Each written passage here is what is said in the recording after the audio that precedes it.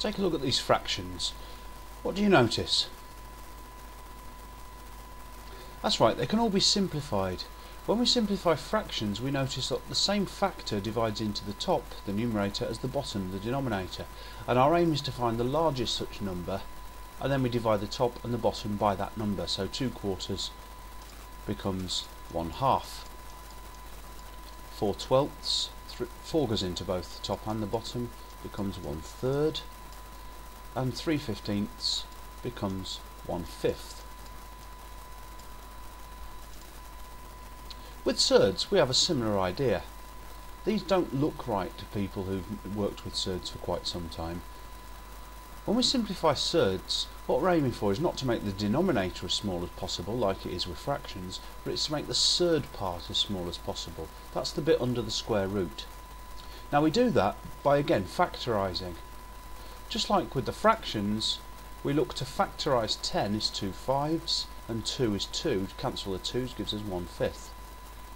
Factorise 12 as 3 times 4. But if we factorise 12 as 2 times 6, it wouldn't really help. With surds, we try to factorise the 18 in such a way that we can simplify the surd. 18 is 3 times 6. So we could write the square root of 18 as the square root of 6 times the square root of 3. Unfortunately, that doesn't help us at all, because the square root of 6 is still an awkward surd, and the square root of 3 is an awkward surd. So what we're looking for is square numbers that divide into 18, because then we can take the square root.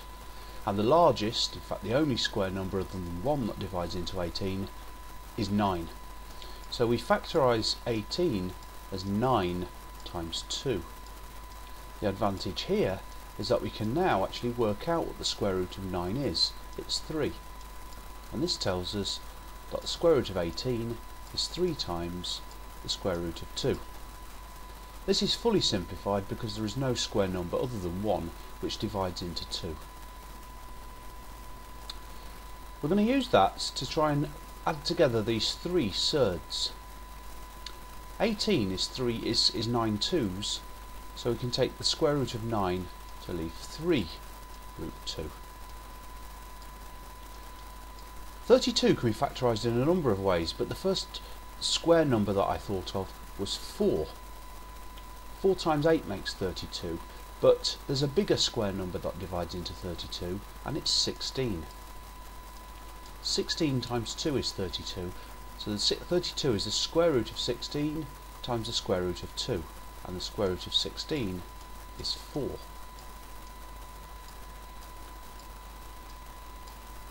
The largest square number that divides into 72 is 36. You shouldn't need to try numbers bigger than 100. There aren't any anyway here, but when you're trying to find the biggest square number, you shouldn't really be looking at numbers bigger than 100. 36 is the largest square number that goes into 72. So the square root of 72 is equal to the square root of 36 times the square root of 2. And the square root of 36 is 6. We're now in a position where we can combine these by doing a process like collecting like terms. 3 root 2's, add 4 root 2's, subtract 6 root 2's. It's rather like 3x add 4x, take away 6x. The answer is root 2. 3 of them, add 4 of them is 7 root 2, take away 6 root 2 is 1 root 2, which we just write as root 2. So the answer to the simplified version of this is square root of 2. These fractions are all ugly. There's something wrong with them. Never leave a decimal on the denominator as of a fraction. In fact, never use decimals with fractions at all. Never have a fraction within a fraction. Never have a negative number on the denominator. In fact, what we should have with fractions is always a whole positive number in the denominator. Here, there's a surd. So what can we do about it? Well, here we can multiply top and bottom by 2 to give that. Of course, 2 over 1 we just write as 2. Here, multiply top and bottom by 6 would get rid of both fractions. Multiply the top by 6, multiply the bottom by 6. 3 over 2 times 6 becomes 12 over 3, which is 4. Here, just take the minus sign to the top. That's equivalent to multiplying top and bottom by minus 1. The blue fractions are all better. Here, how do we make this a whole positive number? Well, one way is to multiply it by itself. Multiply top and bottom by the square root of 2, multiply the top by the square root of 2, and multiply the bottom by the square root of 2. Now we have a whole positive number on the denominator.